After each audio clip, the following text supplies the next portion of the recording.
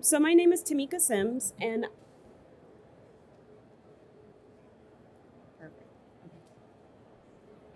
I am the Director for Food Technology Communications at the International Food Information Council Foundation in Washington, D.C. So before I jump into my presentation, let me just talk a little bit about IFIC Foundation, who we are and what we do. So this is our logo for the foundation. So we're a nonprofit science communication organization, and we develop communication resources that are directed towards consumers. Part of our communication strategy includes strategic engagement with food production and nutrition government agencies such as FDA, USDA, EPA, and so on. We also pride ourselves on having a trusted engagement with influencers. So that includes journalists, RDs, other types of physicians, farmers, and so on. So people who are in touch with the food system, but are also in touch with consumers on a regular basis. We follow consumer trends and insights, and I will actually show you some data from our most recent 2019 Food and Health Survey today to show you some consumer perceptions about food production and food labels as well. We also do issues management and rapid response. And so when reports come out about food production or nutrition, our team made up of RDs and PhDs will talk about how to dissect the science in a way that consumers are able to understand. If it's a good report, we'll rally behind that report. But if it's not such a good report, we're able to dispel myths and misinformation about science that may be found within, or lack thereof, I should say. So for me specifically, this one. Can everybody hear me? Oh, is that better? Okay, thank you. So specifically for me, I work on the food production team and are in charge of these issues. So sustainability, animal welfare, food safety, pesticides, and biotechnology. The other arm of IFIC is focused on nutrition. So they focus on nutrients and eating patterns across the lifespan, and also sweeteners. So we're divided in a way between talking about nutrition and then also talking about how food is produced. So basically, everything that we're doing on a daily basis is trying to connect consumers to how food is produced, but then also trying to connect food producers to the consumer. And that can be a tough task depending on how you look at the best way to strategize to do so. Certainly, from an industry perspective, knowing what's on the consumer's mind and how to engage with them is something that we're always trying to do. Well, we think that there are 3 key steps in connecting point A to point E. So listening is the first one, asking, and then sharing. So imagine yourself going to a party you've been invited to and you don't know anyone in the room, but you want to maybe be invited to the next party. So if you were to go into this group of people, the first thing you might do is just to listen to see what everybody is talking about. Then you might ask a few questions, and then you would proceed to share your own experiences, your name, and so on, and begin a conversation with these folks. So first, listening. So I'm going to take you through a listening exercise that I had our comms department pull together based off of some social media listening that we did on 2 interesting issues. So basically, I asked for a social listening to be done on GMOs and then also ingredients. So this includes both artificial and natural ingredients. And we can see there's like a low murmur of conversation happening about GMOs, which will be the purple graph here, and then on ingredients, which would be the peachy pinky color here. Around February, there's a huge uptick in GMO conversations. And around that time, we saw that the final decision on bioengineered food labeling had occurred. There's a few things that occurred after that as well in between February and April. Aqua Advantage salmon, that was a big thing that was created quite a bit of conversation in social media. For ingredients, interestingly, there was a pledge made by, I think, PetSmart or some pet food company that they were only going to produce pet food with natural ingredients. So this created quite a bit of uproar as far as in the social hemisphere and talking about ingredients. So here's the media breakdown for GMOs. Primarily, you can see that most of the conversations that were happening around GMOs around this time was on Twitter. So Twitter created the most of the buzz, and then online news had a nice share, and then blogs and forums as well. For ingredients, we saw that online news and blogs were actually contributing a lot to the conversation. Twitter is there as well. You can see that little blue amount of the graph there. But online news and blogs had the lion's share here. So sentiment and hashtags, we can tell if there's positive conversations happening, which would be the green, neutral conversations, or negative conversations. Neutral's yellow, and negative conversations are red. So for GMOs, mostly it's neutral, and the same thing for ingredients, but you can see for GMOs, there's a lot more negative conversations happening. But for ingredients, there's a lot more positive conversations happening in comparison to the GMOs. So this is like, everybody's seen these word bubbles. So the bigger the word, the more it's being used in social conversations for hashtags. But also you want to note the color. So if it's red, it's still associated with a negative conversation. If it's yellow, neutral, green, positive. So this is the hashtag bubble for GMO conversations. So you can see the number one hashtag is GMOs. People are also using the hashtag Monsanto. People are using the hashtag food, glyphosate, bear, swerve. I'm not really sure where that came from. Non-GMO, organic, sugar replacement. For the ingredient conversations, the number one hashtag being used at that time was Heights Farm Pet Foods.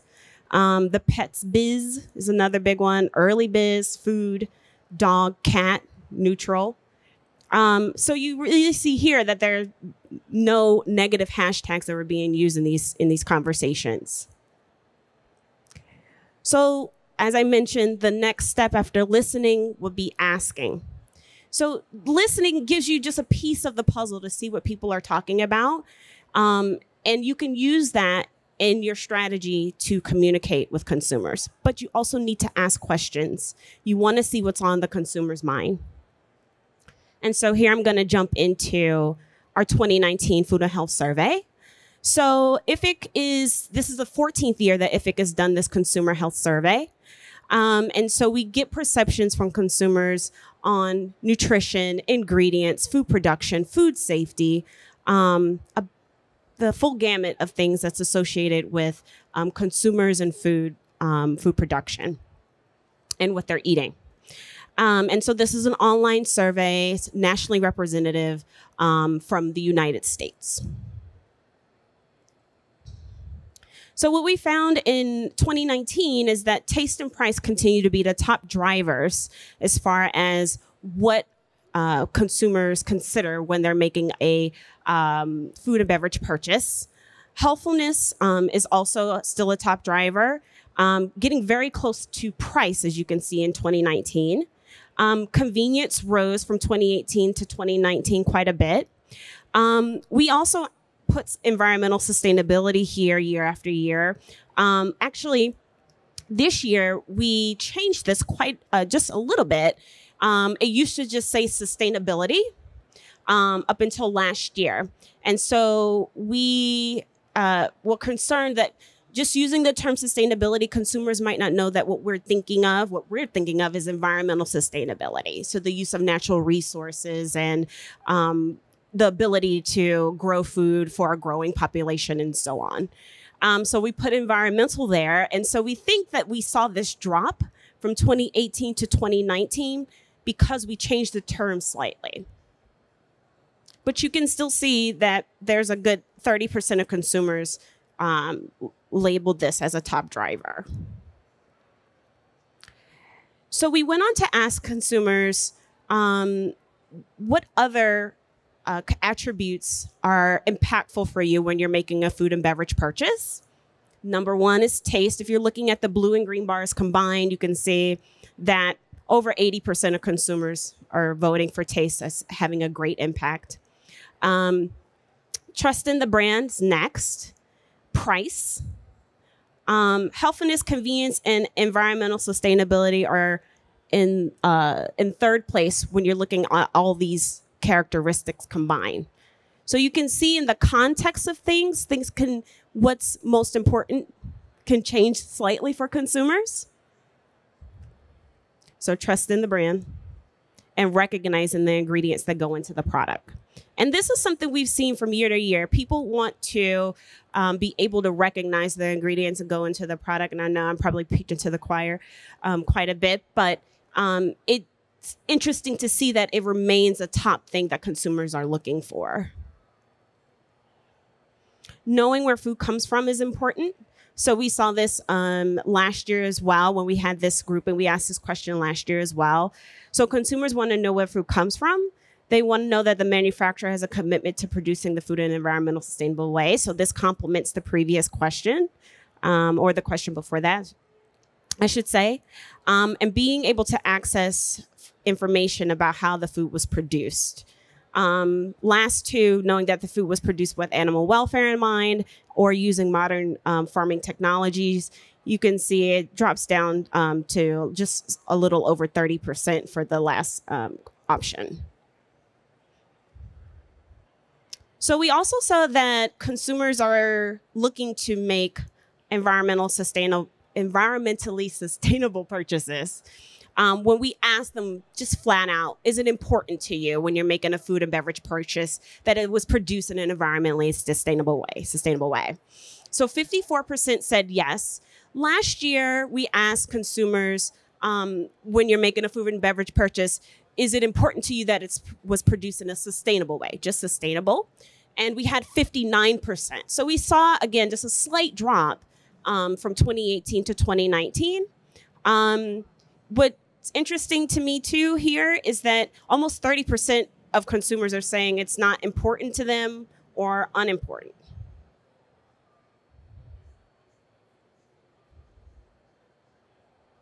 We also saw that when we're asking them about that same 54% of people, what characteristics of sustainability, environmental sustainability, are important to them, we saw that they wanted to know that the label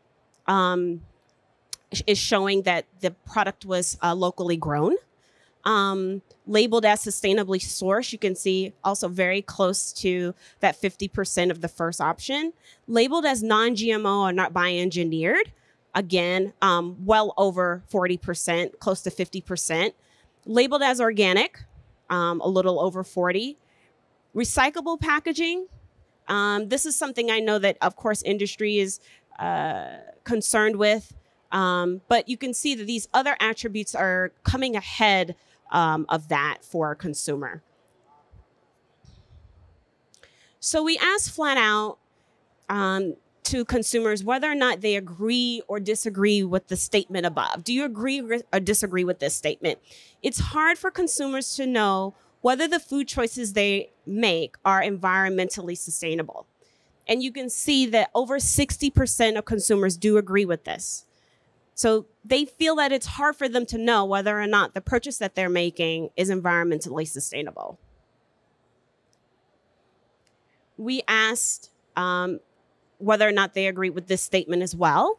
If it was easier for you to know whether the food choices you were making were environmentally sustainable, it would have a greater influence on the choice that you would make.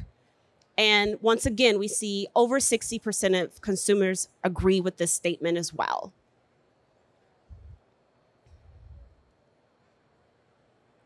So here's another question that we've asked for about 3 years now. And basically, we would give consumers a nutrition facts panel that would be found on 2 different products. So if they have the same nutrition facts panel, but there are some different attributes about the product, which would seem healthier to the consumer? So if you're looking at the blue bars, that would indicate a growth on that side would indicate that product A is healthier. If you're looking at the gray bars, that would indicate that product B is healthier. So if product A is fresh to the consumer, that seems healthier to them. Product A is all natural, that seems healthier to them. Product A has ingredients that you are familiar with.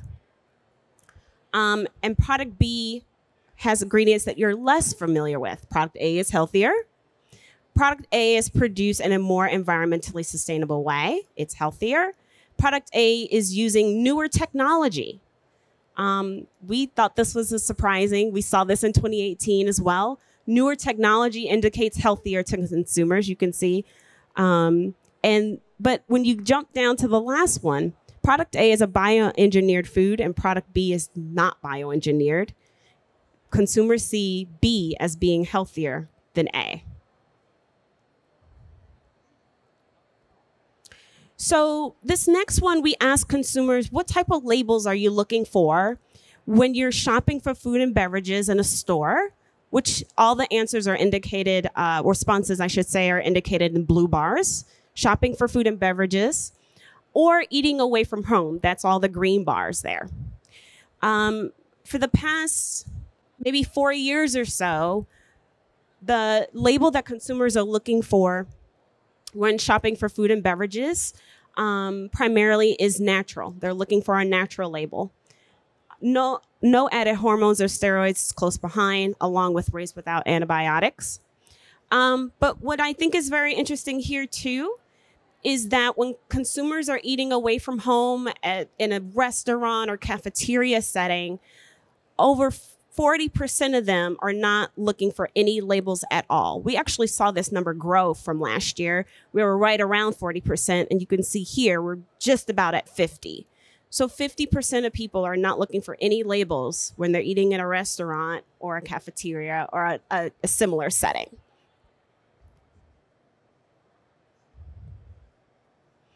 So we also ask consumers this question for the past several years, whether or not they're confident in the safety of our food supply system. Nicely, almost 70% of consumers are confident in the safety of our food supply system. This number has grown since last year. We have seen it be over 60%, but it's grown. I mean, this is almost 70% for sure. That's a good thing. But we ask consumers, what are the most important food safety issues that you're concerned with? And the top 3 for at least the past 6 years have been foodborne illness from bacteria, carcinogens or cancer-causing chemicals, or chemicals in food. So we've seen, like I said, these have been the top 3, but the ones underneath have been creeping along quite high. And getting close to these top 3 guys. So pesticides, food additives and ingredients, animal antibiotics, GMOs, and the presence of allergens. And this next graph is showing the results of a question we posed to consumers. And we said to them, imagine if you had heard about a notice about a food safety recall that's caused by a bacterial contaminant. Where would you get that information about said recalls? What do you think is a trusted source? And the top choice, you can see clearly here, is a government agency. And this is a new question that we asked this year. We have asked in previous years, where do you get information about food? We've seen that consumers do get information about food from a bevy of resources. But so that's why it's interesting to see that, and I guess a good thing, actually, that government agencies is a top source for recall info for consumers, followed by consumer advocacy groups, healthcare professionals, or a food company. So we've done the listening, we've done the asking, and now we're going to do the sharing. And so basically, I'm going to, for our sharing example, I'm just going to show you an example from our perspective. So IFIC Foundation has a program called Understanding Our Food, and this is something that's been underway for a number of years.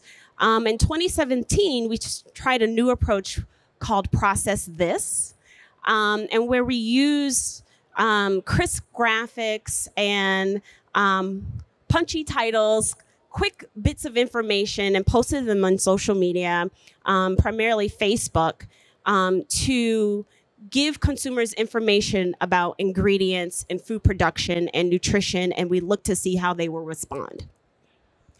We had some successes in 2017, so we did it again in 2018 with some new graphics. And we tried to push the envelope just a little bit more and talk about things that are technical and sometimes hard to talk about, and look to see what kind of responses we would get on Facebook.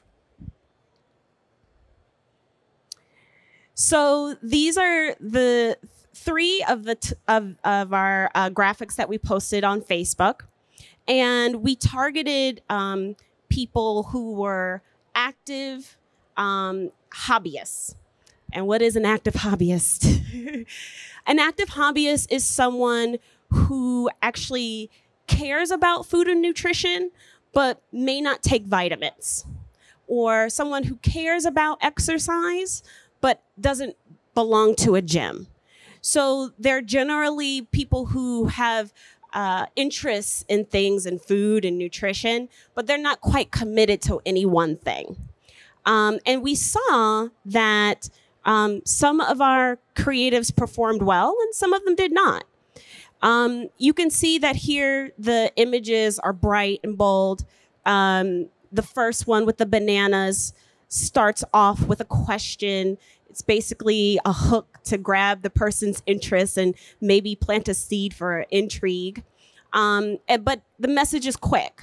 And then the idea is to use this to drag the person, I shouldn't say drag, to encourage the person to then come to our website and learn more.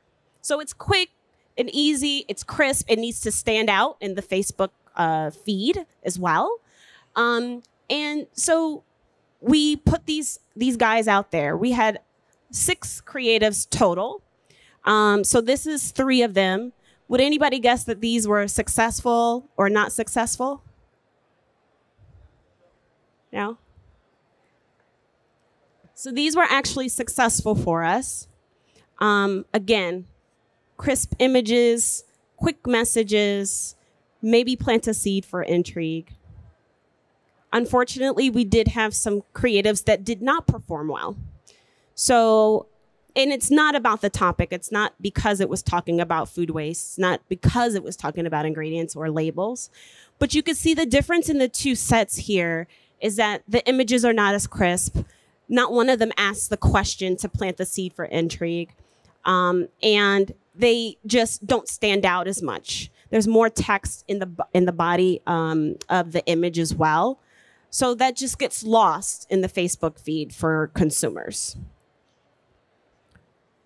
So the cost per click link, I mean, $1.18 is, from what we've been told, is performing at 20% higher than the industry average. But of course, you want the cost to be as low as possible. We did actually get almost 51,000 link clicks, over 1,000 page likes. So for the IFIC Foundation page, that was just an added bonus. We were really trying to drive traffic to the website. But we did get over 2,000 post shares, so that was a good thing as well. Combined, we had over 6 million impressions, so that was a good thing. This was something that only ran for 8 weeks, so we were excited about that. And then for all the visitors that we got to the IFIC website for Process This, almost 100% of them were brand new. Like they had never heard of IFIC Foundation before. They had, of course, never heard of Process This. So it was a good way to drive traffic to get new people to come and learn about food production and food processing and nutrition for us. And that concludes my presentation. Thank you. Thank you. I'd like to give everybody a chance to have some questions. If you have a question, please raise your hand. You have a question? Hi. Whenever you showed the data on the sustainability aspect, did you go into any detail about like what does sustainability mean to the consumer? That's a good question. So for all the questions, we set, there's like educational parameters, so to speak, so that there's nothing in the body of a battery of questions where the consumer doesn't understand the terms that we're using. And as I mentioned this year, as opposed to previous years, we were just saying sustainable purchase. Do you want to make a sustainable purchase? And we kind of thought maybe they're not understanding what we meant. And that's why we added environmentally sustainable this year. But even for that, we made sure that they understood what that meant. So there's part of building the survey is being sure that there's a clear understanding from all the survey takers that they understand the terms that we're using.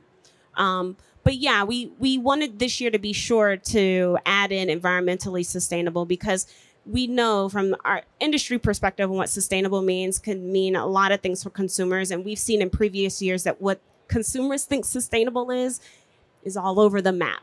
So, yeah. Yeah, very good question. Any others? Just raise your hand if you have a question.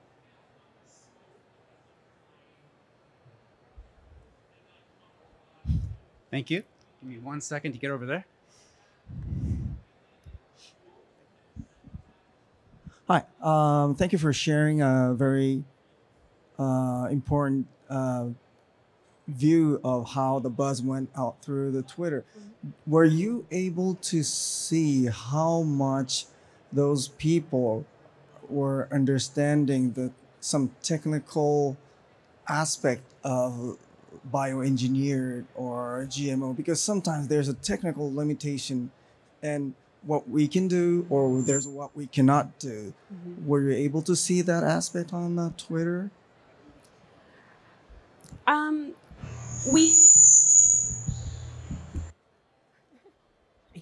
Thank you. We could look at that. I didn't ask the comms department to pull that out, but you can begin to comb through tweets and see where the conversation is going. It's a labor of love, but you can do it. There are certain terms that I think that we use in industry that are not on the radars for consumers. For instance, GMOs is it's a term that's been used for a really long time, and unfortunately it encompasses all bioengineered foods as far as what the consumer is thinking at this time. I think I originally asked them to pull CRISPR, and they were like, consumers are not talking about CRISPR enough to really give you the results you want to see as far as, conversation growth. So, that's always something that I think we have to take into perspective once we're jumping into trying to be in the social media conversations is seeing what terms are really being used by consumer before you jump in to give them information. Even if it's very good information, if they're not talking about it, it's really just going to go right over their heads, unfortunately. But that's not to say that I think that we shouldn't be just trying to prepare ourselves to talk about CRISPR or to talk about, any other type of new technology that's coming up. But that's why I wanted to be sure to kind of show this like a stepwise snippet for each thing that we do. because it does require you to do a little bit of listening before you decide on what type of information you're going to share and what's going to be accepted by consumers or people in social media in general. All right, it looks like we have one more question here. I will get to you. Here you go. Thank you. I'm from the New Food Economy. It's a digital magazine. I want to know what are the groups or media that you think foster the greatest progress in food literacy for the public? I mean, who is most effective at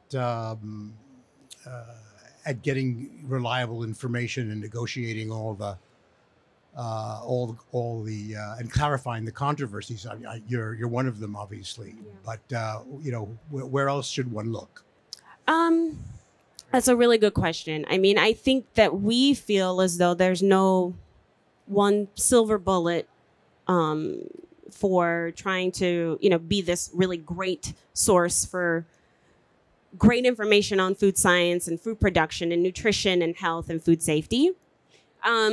But one of the things that we do and we've done for years now is be in touch with journalists. And the gentleman that presented earlier before me talked about being pinged by journalists and being prepared to talk to journalists.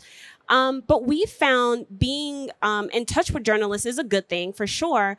But one of the things that we found the most is that being in touch with journalists that are talking about popular culture and general lifestyle is one of the best ways to be in touch with consumers and reach and be able to reach them.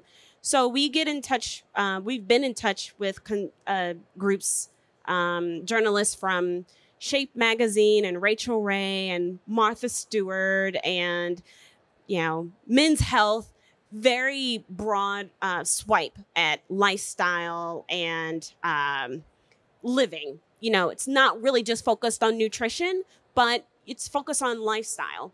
And I think that's where the strategy came in for Process This, these active hobbyists. So you have people that have varying interests. They're generally upbeat, active people, but they are really they're not extremists in one way or another.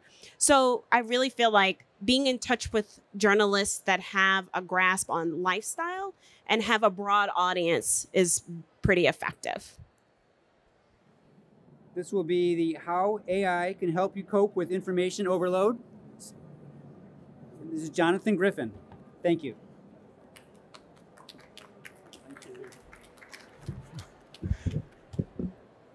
Thank you, and good afternoon, everyone. So we're often told that AI is going to revolutionize all aspects of our lives, in fact. And in popular culture, you often see AIs that are solving our information problems. So, for example, the computer in Star Trek, C-3PO in Star Wars, Marvin the paranoid android, which is this one here. So they all provide answers. And I'm going to consider in this talk when that future is coming to food science and technology. So I'm going to consider it when things move forward. Yes.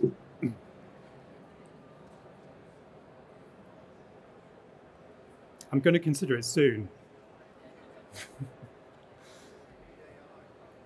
Yeah.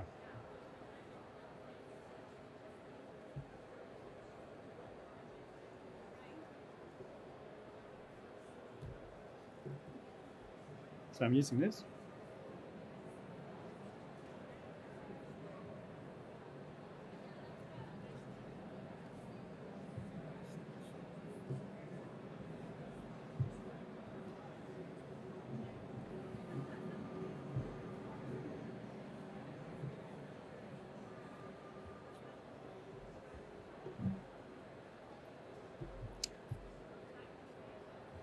Okay, so as I said, I'm going to consider when AI is going to make significant differences in the area of food science and technology.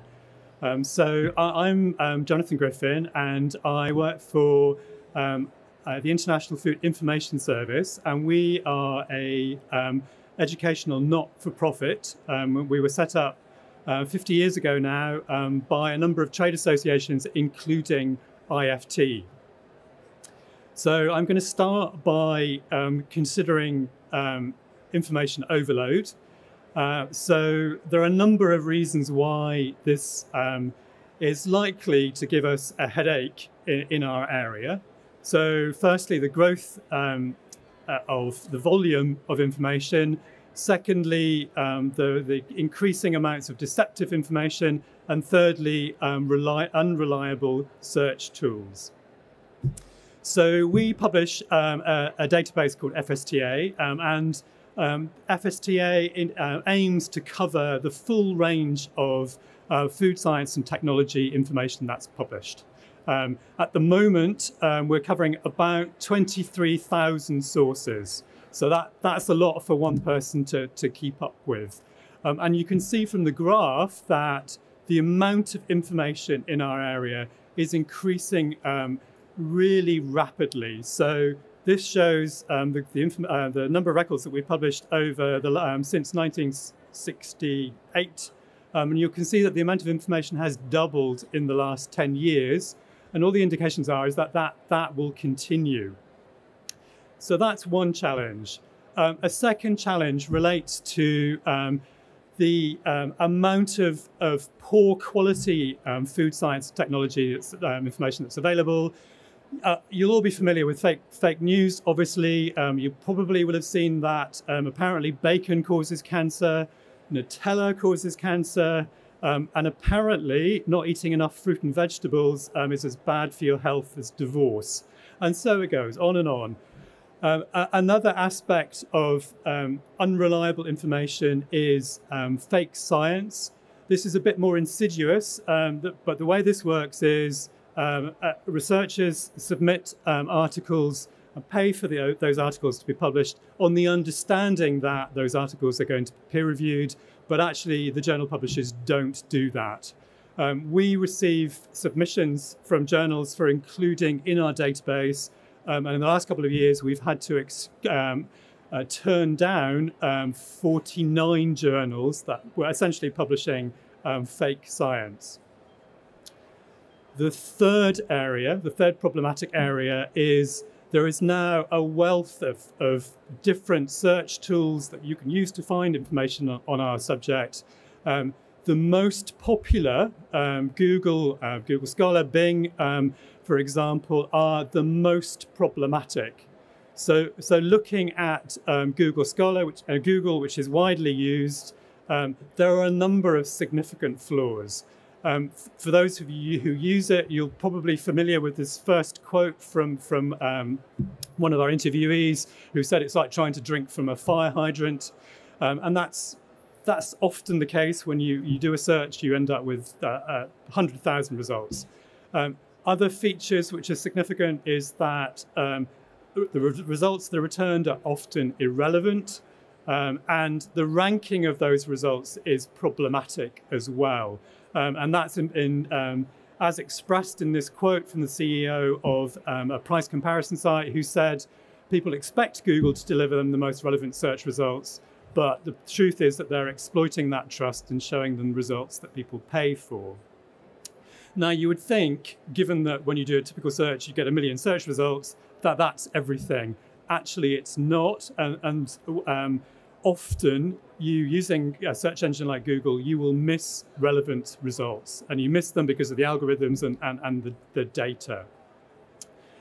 So you may be thinking, well, so what? Does it really matter? It does, and I say this based upon conversations that we've had with researchers and companies in our area, and they highlight 3 detrimental real-life consequences. So waste in terms of time and in terms of funding, poor quality products, and slower speed to market. So to understand whether AI can help with these challenges, it's worth considering what it is. So the promise of those various robots that I talked about is that in asking a question, you get a single right answer rather than a long list of search results. So the promise is that you ask a robot and they tell you answers to your business questions, your technical questions, your regulatory questions. And some of you may have seen this particular robot who's called Sophia. I don't know, has appeared on various TV shows, has spoke at conferences, and she embodies that promise of the single right answer. Unfortunately, to quote Facebook's head of artificial intelligence, this particular AI is BS. And there you see her in action, I think. Yeah. So to understand this potential, it's worth looking at briefly about how AI is defined. So two general distinctions, general AI and narrow AI. General AI is where the AI works out how to solve your problems and gives you that single right answer, and generally displays elements of human intelligence. The second type of AI, which is more often called machine learning, is limited. So it's limited to specific domains and specific tasks, such as the weather and what's the weather forecast for tomorrow.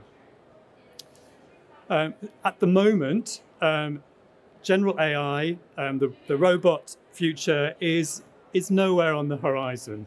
However, narrow AI is with us now, and there are an increasing number of applications of it in the food and technology area. So I'm going to give you some examples, and just to some of the answer to the question about how AI can help is that not that you get single right answers, but that in using it, you get relevant and insightful search results. And I'm now going to give you some examples of these applications. There are three areas in which narrow AI is being deployed: lookup search tools, visual search tools, and horizon scanning. So lookup search tools are something that you'll all be familiar with. So a search box, you enter your keywords, and you get a list of search results. This example is called Semantic Scholar, and you can see that the promise, the particular promise, is to cut through the clutter, to get rid of all those irrelevant results that are so problematic. Another example is called Meta. Both of these services are based upon PubMed data, so they are focused in nutrition and health particularly.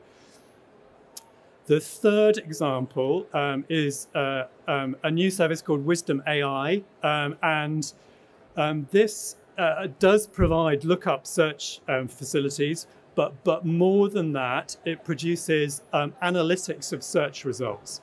So, for example, if you're interested in emerging trends in a particular area, it will produce graphic representations of what those are. If you're interested in who the leading researchers are, the leading research institutes, again, it can produce visual representations of what they are. So continuing on that visual theme, the next example is visual search tools. This is a new and emerging area. This particular example is called UNO, and again, nutrition and health.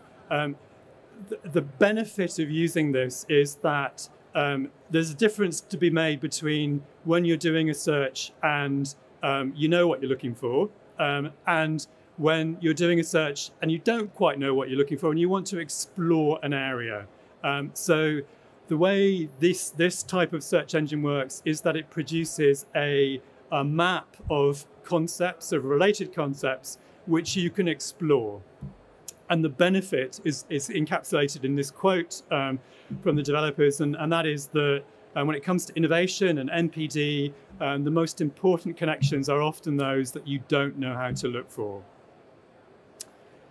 So that brings me to the third area, which I think is particularly of relevance from a company perspective.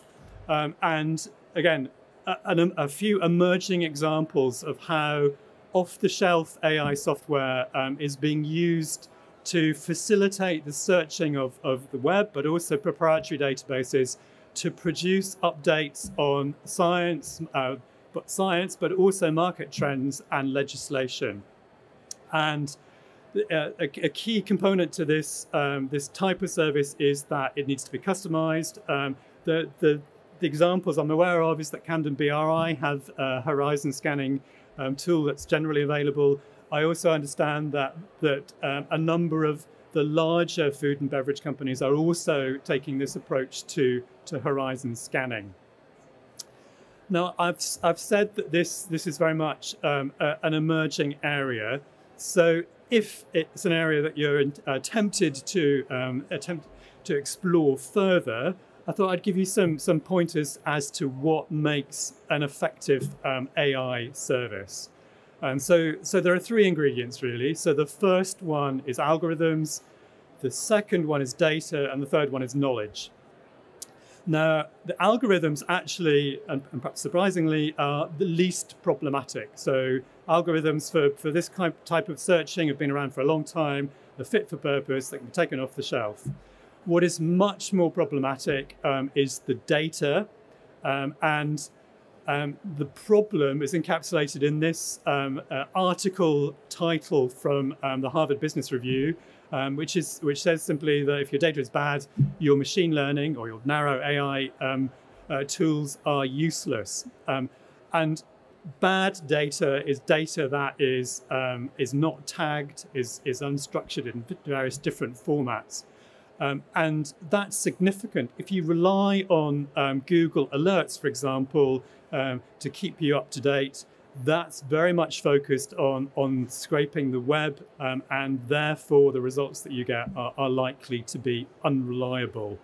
Much more reliable is proprietary databases like ours, for example, FSTA, Factiva for news, and the various patent office databases as well.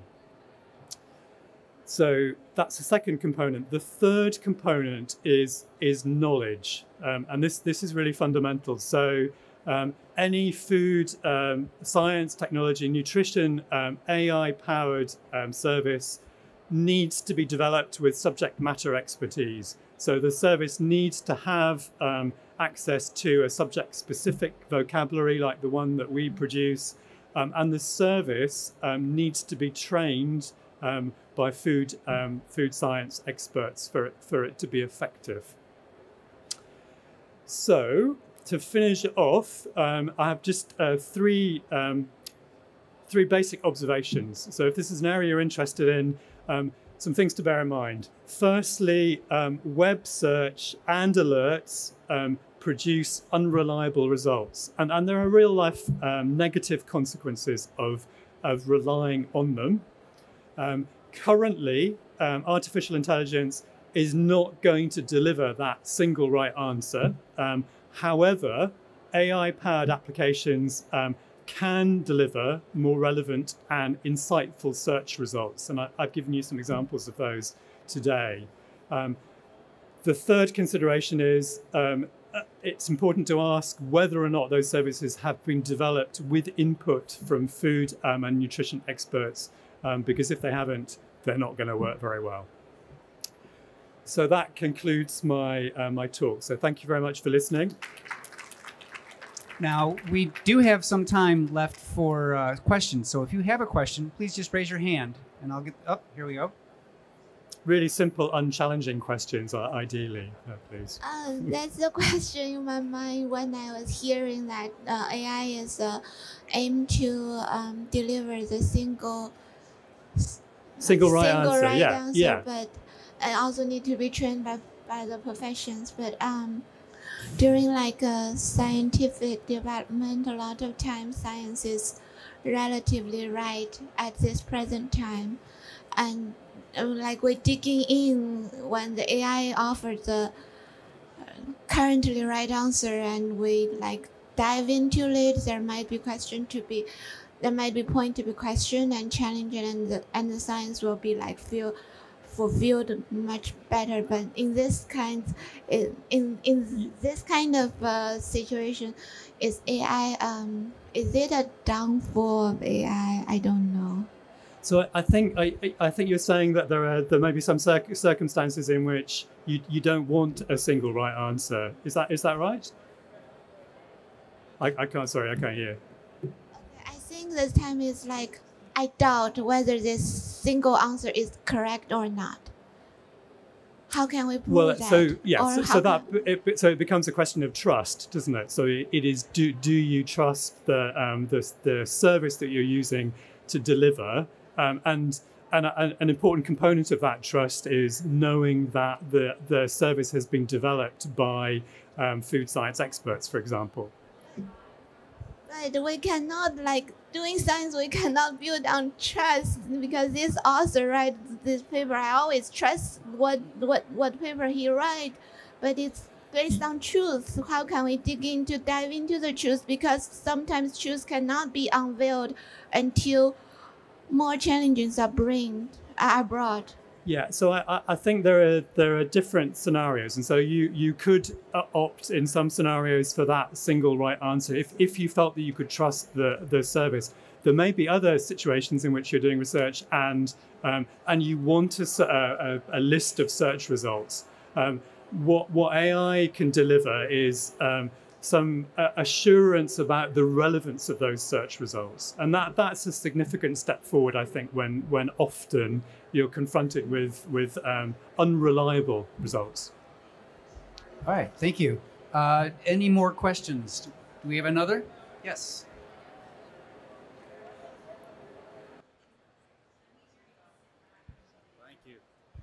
Yes, following up on that, maybe you could use confidence intervals or some sort of regression analysis, probability confidence to weight the amount of truthfulness, quote unquote. Yeah, absolutely.